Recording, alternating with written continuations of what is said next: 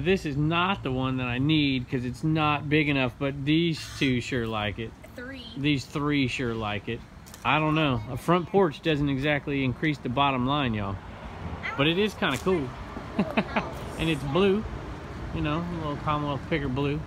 And we can't do green because Lonnie is the man. As historical author Anthony Brandt has said, other things may change us, but we start and end with family.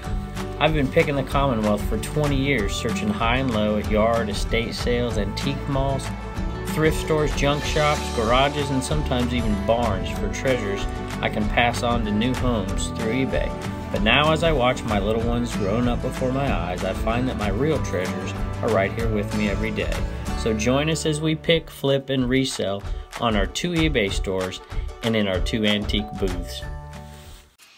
Hello everybody, welcome back to Commonwealth Picker. My name is Kevin. We've had kind of a busy day and I'm kind of glad that the sales are a little slower than usual. Usually we shoot for 10 sales, maybe even $200 is kind of the dollar amount we shoot for.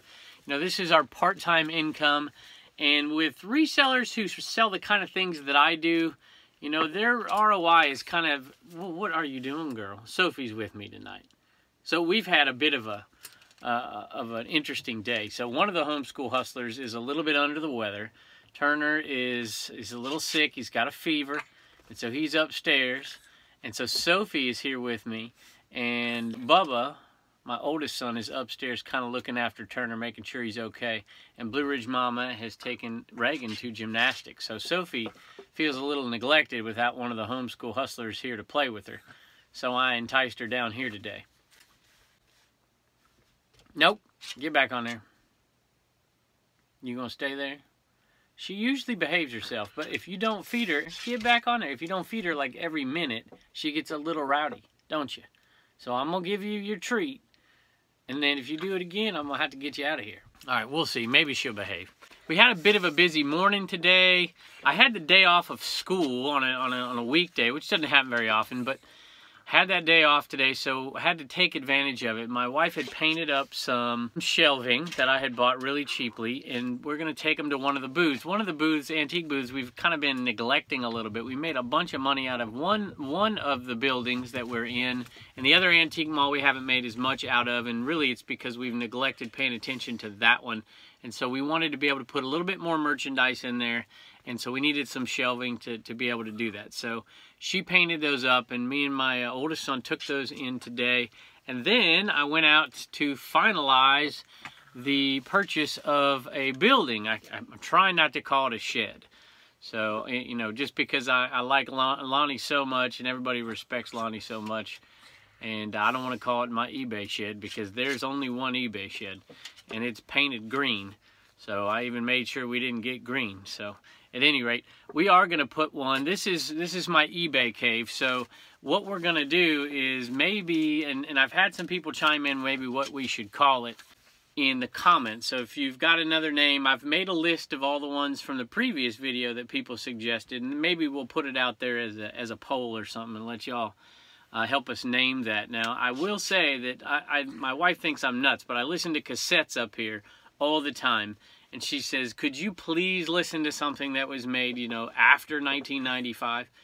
And, you know, she's a little bit younger than I am. She's, well, I don't want to tell you how old she is, but she's significantly younger than me. Let's just say that. And she doesn't necessarily like the same music I like, which is perfectly fine. But I was listening to Anne Murray, of all people, and right before we came on, thinking about names for that thing, and it's a Lonely Shack by the railroad tracks, and I'm thinking the eBay Shack. So I'm thinking maybe that's what we'll do. Maybe, I think that's some of the other ones. Somebody said eBay Bunker, you know, Cave 2.0, I don't know, but we'll figure that out, and that's not terribly important anyways. The fact that we're going to have more space, and I could operate out of this cave. It's really, really small. I don't think y'all get the picture. I've done a few tours of this little space before, and we have 905 current listings, and we have 40 listings in the Homeschool Hustler store, and there's not much space in this place. So, you know, I can almost touch wall to wall. Not quite. Maybe if I was a little bigger, I could touch wall to wall. And we're probably less than 20 feet this way. So it's a pretty small space. So to have a shed out there that's going to be significantly larger than this, we wouldn't have had to do it, except for the fact that we've been doing these antique booths. And I underestimated the space you would need to effectively run an antique booth, because you can't just put items in there and let them sit. Just like on eBay, you put items in there and they don't sell, you're going to, eventually your number's going to go up, right? You're going to have, I have 900 items listed. Yeah, but there are 200 to 300 items that have been in there for a year. And so you have to rotate that stock out. And eBay, you don't necessarily rotate it, you do different things to try to sell it. And at a certain point, you even got to pull it.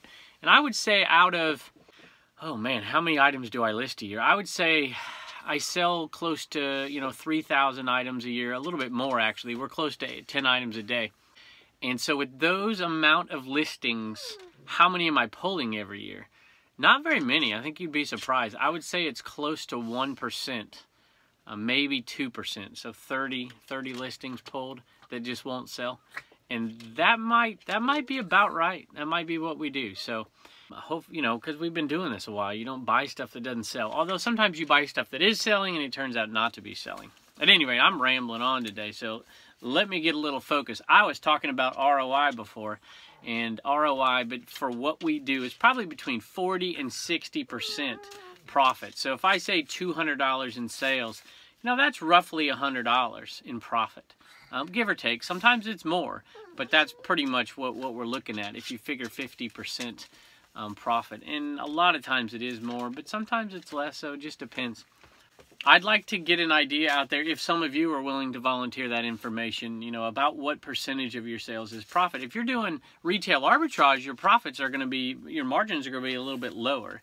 I like the higher margins. I still do retail arbitrage. Matter of fact, I bought a bunch of costumes from Walmart today. 75% off for costumes at Walmart's not good, and then you got to store them till next year.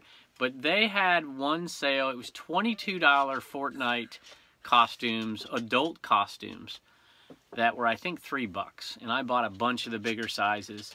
And they'll sell for 15 to 20. And I don't think you have to wait till Halloween next year. I think some of them will sell now. And, it's a very small investment. Our return on investment is going to be like 65%, I think. Actually, a little bit higher than that, 75% probably. So I'm okay with that kind of ROI on retail arbitrage. So anyway, let's tell you what sold today. And at the end of this video, we'll let you take a look at our day, let you take a look at the sheds we're looking at and what we're eventually purchasing.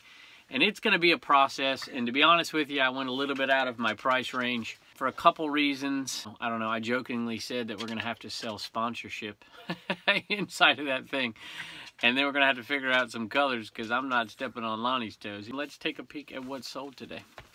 All right, the first thing that sold is this coffee mug, and it's Death Wish coffee. And this one, I think it's 2017, made in the USA, 2692 out of 5,000. And I showed this on a video the other day, and I bought this off of a friend of mine. And this cup is a pretty valuable little coffee cup. You'd be surprised. They're limited edition, they're handmade. This one is a higher number. It sold for $50 plus shipping. I paid $100 for 1, 2, 3, 4, and a creamer. And I can't find the creamer right now. And this one sold for $50. So I'm hoping to turn that 100 into 200 and to do it fairly quickly. We'll see. So we'll keep track of this. Maybe I'll keep a little list of how much we make on that $100 buy. I wouldn't typically spend that much money on these, but like I said, it was a friend of mine, so we're going to make some money, and we gave them some money right off the bat. So I'm happy with that sale for the first one going out, $50.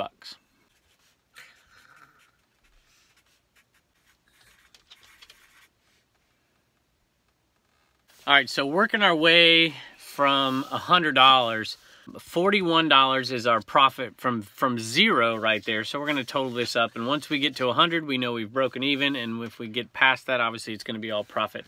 My guess right now is $100 profit. That's my guess. So we'll see if I'm right and see if we can get there.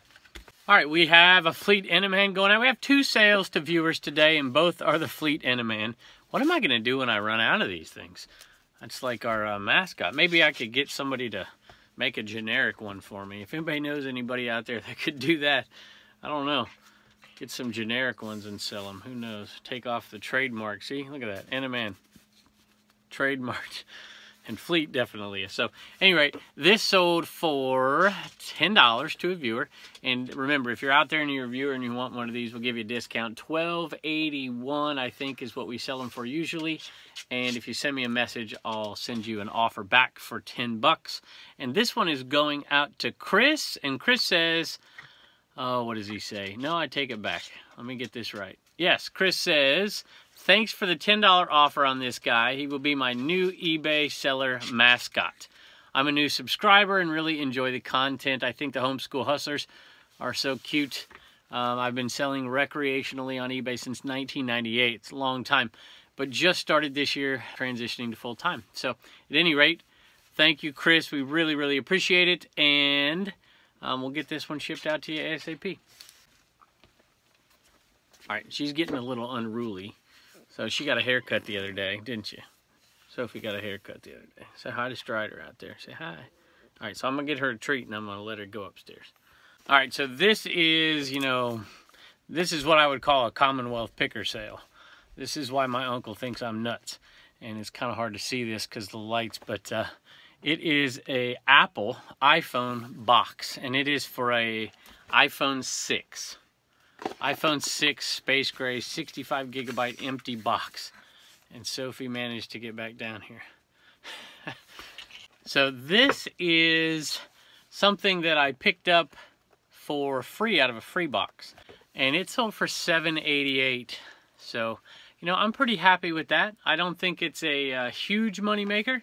But to be able to make like almost $4 on this thing, I think that's about right. Almost $4 on this box, maybe even $4. I'm pretty happy with that. So don't pass up things. Obviously, if you saw an iPhone box, you'd probably pick it up to see if there's an iPhone in it. But if they're going to give it to you for 50 cents or a quarter and you can make $4 on it, hey, go for it. All right, and this was from the other viewer. This is from Mark. And Mark was kind enough to say, hey, you know, I could get this for $10, but why don't I buy full price, $12.81, and you can give an extra buck to the Homeschool Hustlers? And I thought, okay, that sounds great. And then I thought, you know, I told Reagan, I said, but listen, this thing's out of the Commonwealth Picker store. This isn't out of the Homeschool Hustler store. And they only get money out of the Homeschool Hustler store. So Reagan she looked at me like I was crazy. And she said, you should probably do what he says. And I said, I suppose you're right. So even though it's not out of the Homeschool Hustler store, we're going to give them each a buck and we'll let them decide what they want to do with it. So Mark, thank you. And this is coming your way. All right, that old camera equipment, this is Tundra single tank for 35mm reels or for one 120 reel. And it sold for $14.95, which I think is interesting because if you look, I know it's hard to see with the cameras, but if you look right here, the original sticker is $14.95. And that's what it sold for, plus shipping. And we're going to make a decent amount of money on this. We're going to make, let's see, we'll make about $8 probably. We paid $1 for it. And what am I talking about? We paid $1, so fees for it. We're going to make about $11 profit on this guy right here, maybe 12. All right, this is part of a massive free lot of hats that I got. I literally filled a black trash bag full of hats at a yard sale. I said, how much on this hat? He said, you could have it for free if you take everything else. I thought, okay, I guess I'll take everything else. And I dug through those hats, and I found 2 or 3 really good ones, and then I found a bunch like this that were okay, and then the rest of them just got donated. Some of them were in such bad shape they got taken to the dump. So this one is a Wolverines. It's obviously vintage. It's actually in pretty good shape other than the shape of it. So it's not too dirty. The inside is fairly clean. So it's not a bad little hat. This is made in Bangladesh, 1984. So I was hoping maybe, you know, made in the USA on some of these, and some of them were. But this one, I guess, what did they have? A win against Notre Dame a couple weeks ago, I think, something like that. Anyway, this sold for $12.41, so it's not a huge money maker, but just to give you an idea on this, we'll probably make about $7 profit on this when it's all said and done. All right, so this is what I mean by don't go, you know, and get into an arm wrestling match with somebody over a video game. Now, that's not to say there's not huge money in video games, because there is, but it is highly competitive, and the sell-through rate is great, so that's awesome. But if you're not the kind of person to be competitive and to go out there and try to make the best deal for yourself and negotiate and be the first one there, like, hey, that reminds me, Matt, at Part-Time Pickers, you know, be the first one there. If you're not that kind of person, and a lot of us aren't that kind of person, I could do that. I have no problem doing that. But for me, I'd rather just not be chasing after that one particular item. I'd rather have my eyes wide open to find a bunch of stuff. So you can find video games like this, no problem, and make some money on them. And some of them make a ton of money. But that hat right there just made $7. And nobody's looking to buy that hat. And it's a little long tail, I get it. But those things are everywhere.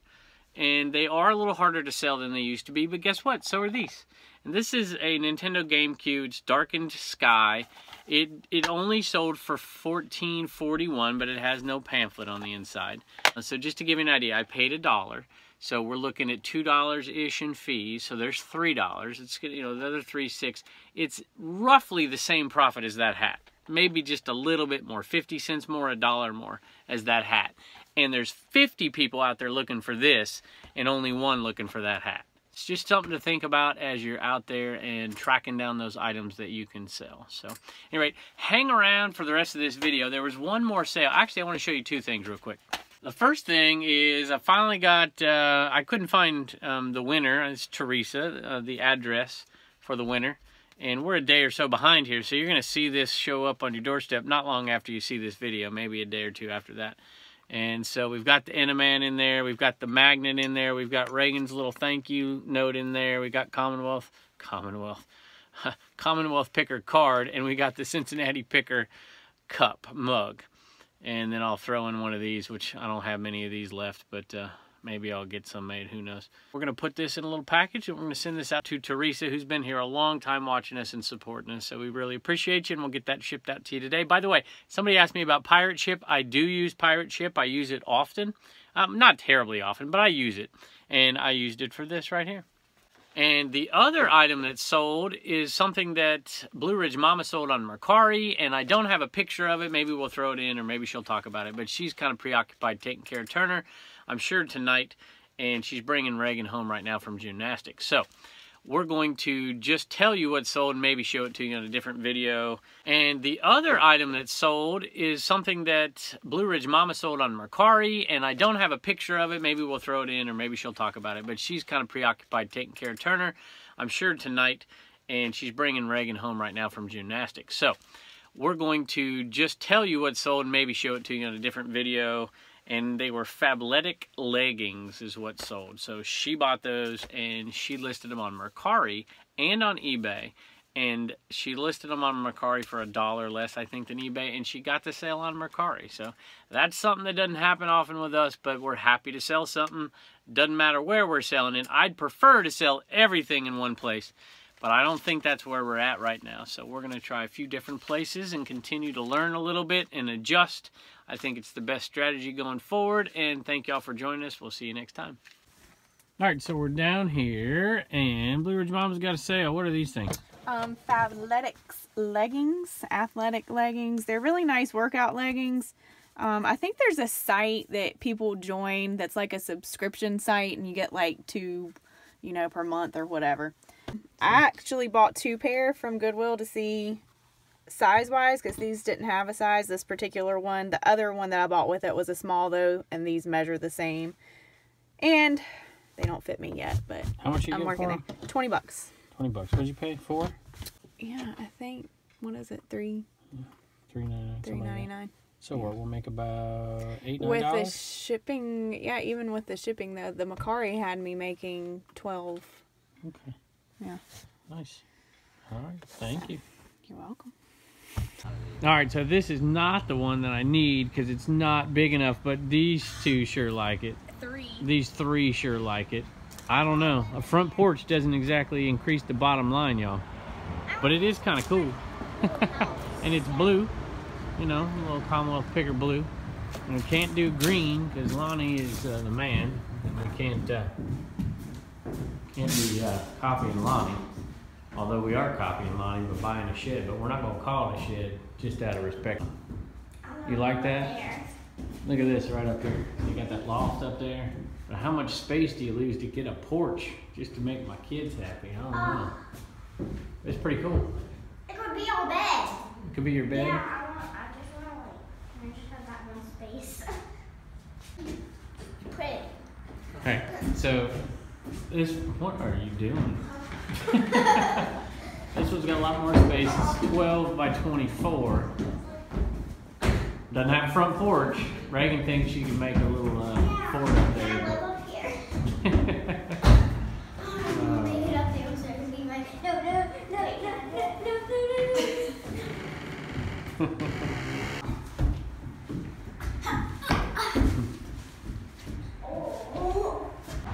Front porches. They love front porches. This one isn't a good one. I want to sleep on that. Well, this one doesn't have that coating that helps the insulation. Daddy. It's got that little tiny thing up there, Reagan. Y'all, I need this one. It's bigger. Make more money out of this one. Y'all, you're not gonna be in here. I'm gonna be in here. Goodbye. Y'all just like it because it's blue and it's got a porch. No, I like Well, why don't you just buy us this and we'll live out here and then you can have the whole house. All right, that sounds good. Right there. Peter, Now just jump. no, I can't. Then turn around and come down the other way. All right, so this is it. This is what we're gonna do, but I made a little compromise here with my family because for some reason they think we need a porch for this thing. So we're gonna get this one, but we're gonna get it 4 feet longer than this one. So we're gonna go a little bit out of my price range for sure. So I'm gonna have to sell sponsorships to the inside of this thing or something because I can't afford it.